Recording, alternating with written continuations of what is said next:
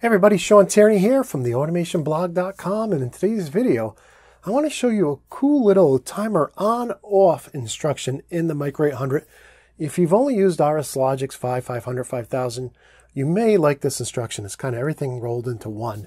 So with that, let's go take a look at the program here, and we'll open up program number 1, and I'm going to add a new rung in here. And then let's go ahead and grab a block. And we will look for the timer on off down here under the T's.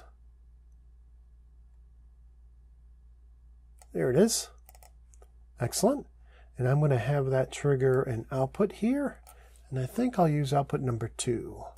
Let's go to output number 2. Excellent.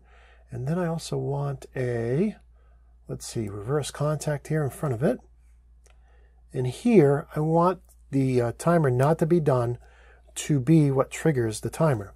And so it's a local variable, but I need to clear this filter here, get rid of that bool filter. All right, there we go. You can see my default tag here is time T on off underscore 1. So I'll expand that, come down here and grab the Q, which is the output. Okay, so when the timer's not done, start it up. And when the timer's done, we'll get this output here, come on.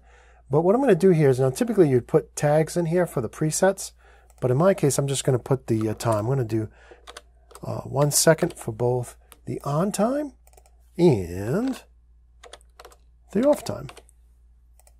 All right, let's go ahead and download it. When you do a download, it does a build for you. So we'll go ahead and do that.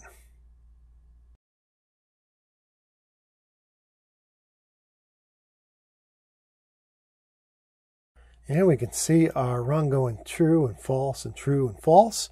And if we come over here, we can see we have a blinking light going on for 1 second and off for 1 second.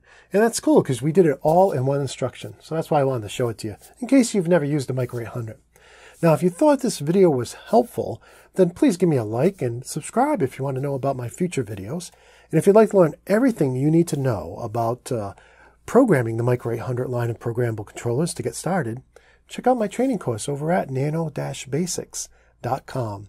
And if you'd like to support me in my work to bring more free automation articles and videos online and help me take all the ads off the blog and off my videos, then consider making a $1 pledge over at patreon.com/automation.